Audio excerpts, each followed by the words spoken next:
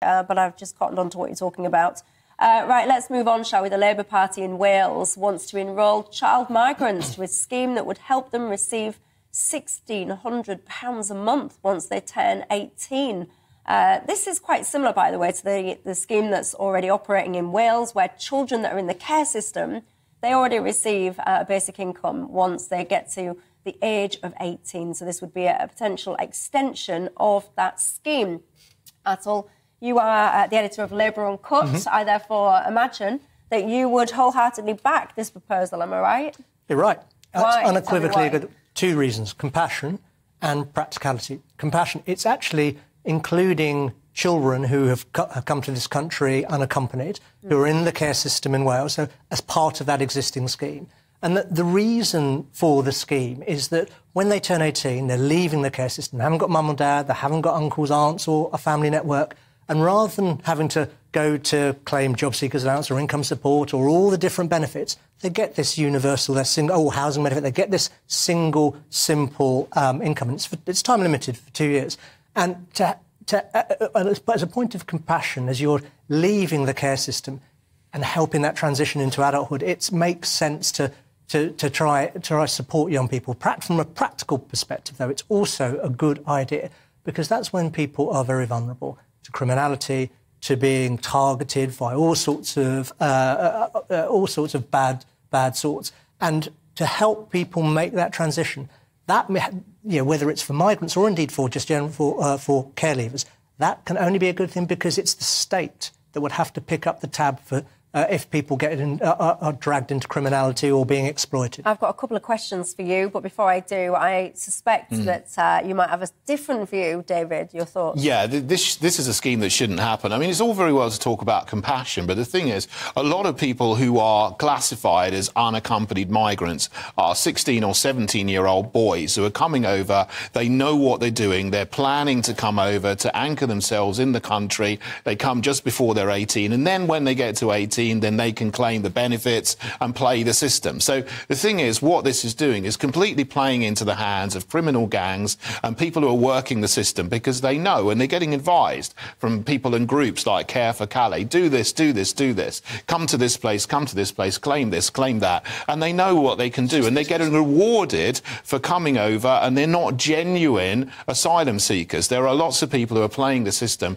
and I don't think we should giving them a lot of money. No, if I can just finish. There was a lot of people... Yeah, just a couple of seconds. There's a lot of people who are playing the system. They're doing this. They know they're getting rewarded, and this is just another reward for people who are playing the system. So 2 points. One, the facts don't bear that out. 85% of people who come here and claim asylum have refugee status awarded. So the vast majority are genuine. Point two, the people we're talking about here are children. You can say they're 16-year-old, you can say they're 15-year-old. They are children. How do you ascertain their age? That is at the point when they come and claim asylum. That's So a 25-year-old could turn up and say that I'm 17 and a half. A 45-year-old could come and say that, and it is down to the judgment of the Home Office to make that call. Frankly, the number for an adult to claim to be a child. That can happen. This happens a lot. It can happen, but I'm going to contend that happens in the minority of cases. This scheme is targeted at children. And one of the kind of key points here is that we are actually only discussing this scheme. There's only going to be a number of... The only reason it's been extended in this way, the only reason there's going to be a number of migrants involved is that we have these huge backlogs in our asylum system. We have 132,000 outstanding decisions. It takes 20 months before an initial decision. 10 years ago, it was 4 months. If we had shorter decision times, then either the children would have leave to remain and they'd be in the scheme just the same way as their peers are, as the kids born here, or they'd have had their status revoked and then they would have to be moved out of the country.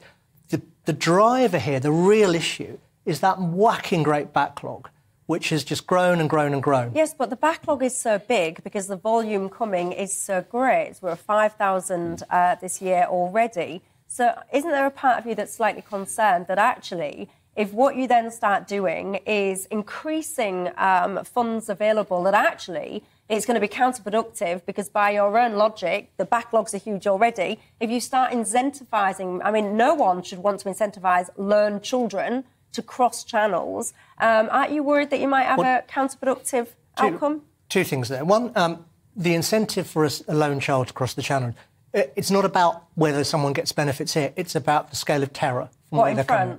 Well, from where they're coming from. Which is France. Well, however they're getting here. No, but they're coming from France, though, aren't they? So the scale of terror that they're subjected to in France is pretty much non-existent. No, because people don't come exclusively via small boats.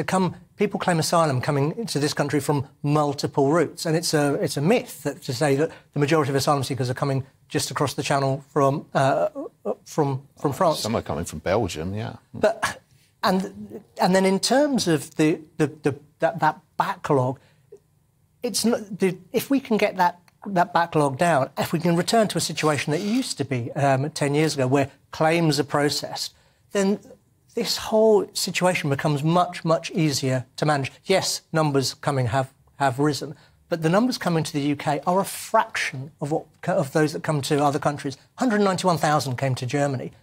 They've got a backlog, we don't which live is in Germany, we live in the UK. But a fraction of the backlog. It's about the state's ability to do basic functions like process claims. Germany can't cope either. It's way too many. They've got the same situation as us. There's a lot of pull factors. There's a lot of reward if you get to Germany, just like there is if you come to the UK. Sweden's another country. In Norway, they're target countries for people who want to come through a lot of safe countries like Croatia, Italy, and then France, or Croatia, Austria, Germany, Belgium, and then France, to get the benefits that they get here. This is just going to increase the pull factor, and it's going to make the backlog larger, like Michelle said. So we need to not go down this scheme. What undercuts what you're saying is, again, that basic fact: 85% of people have that's too many, to be honest. I mean, there's a lot of people who are granted asylum who shouldn't be granted asylum. But that's judged by the Home Office, which is hardly the most compassionate department which clearly is if they give 80%. If they give 85%, clearly they are, but they're giving asylum to a lot of people who shouldn't have it. Because they deserve asylum, because they're fleeing places like Yemen, Iran, Syria. These are places with 98% loads of people are coming from Albania, and they're coming from other safe countries as well, and coming through France, and they're getting... Albania's a really good example. Because we have a returns policy with Albania, like we used to have with the EU, the numbers from Albania have been brought down because people who are not going to be granted, who don't have their status approved, are being moved back. We used to have that with the EU. We don't have that with the EU. If we had things like that, if we had legal routes into this country, the immediate pressure at entry points into the UK... There are legal routes from Afghanistan and Ukraine. We're taking a lot of people from those countries. Right. This conversation, everyone, will rumble on and on. Where do you stand on it at home? And also, I think there's been talk of a potential national emergency being declared. Would you be in favour of that? What would it mean? And what would it even impact anyway? Your thoughts, get them into me, all the usual ways. When I come back in a couple of minutes, I want some of your thoughts. But also, I'm asking you, are you prepared for the national emergency alert that's going to be going off on your phones this weekend? Do you think, yes, thank you, Rishi Sunak, helping to keep me safe? Or do you think, will you lot pack it in, stop it, trying to push us into a state of fear? What says you? I'll see you in 2.